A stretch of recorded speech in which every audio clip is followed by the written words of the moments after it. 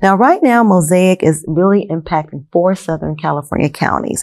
How do you plan on expanding this sisterhood beyond those 4 counties? And what are those 4 counties? Right now, for sure, we're in Riverside, San Bernardino, San Diego, and Orange County.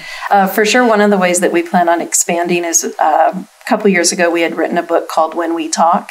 And so we're going to use that in order to spread the vision, help other women see this is our challenges, this is our struggles, this is our leadership style, and help bring them in.